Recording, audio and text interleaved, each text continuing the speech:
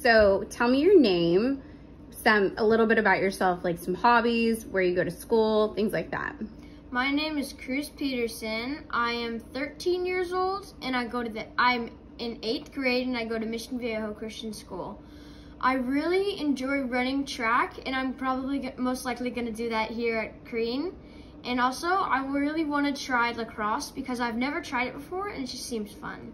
Awesome. What are 3 words that you would use to describe yourself?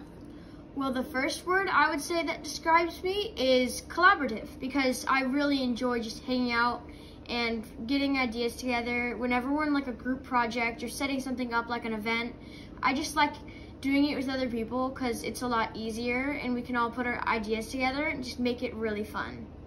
The second word I would say is creative, because I enjoy building things and making things in my mind and seeing it come to life, and it just really enjoys me.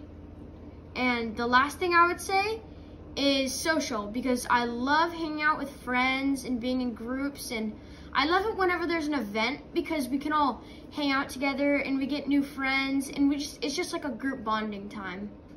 Awesome. So where do you go to church? I go to church at Vision Calvary Chapel. I've been going there for 9 years now, and I love to volunteer there and help out with like leading the kids and teaching them. It's just really fun.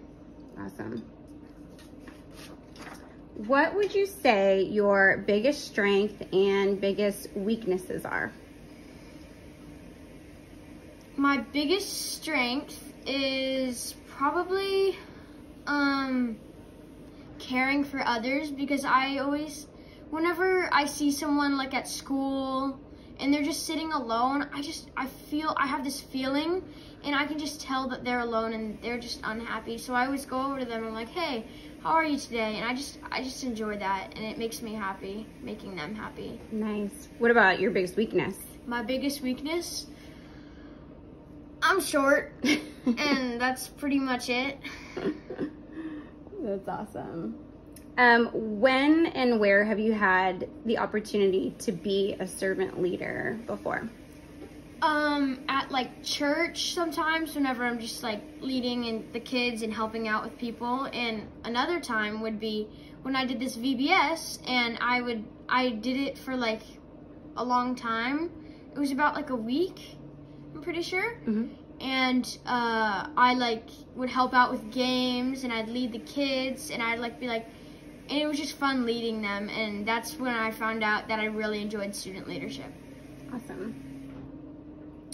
What commission would you want to be a part of with SLT?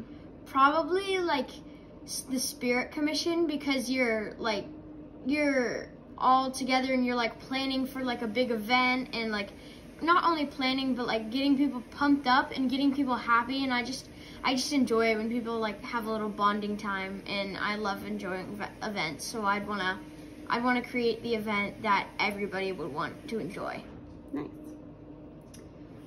Why do you think student leadership at Creen is important?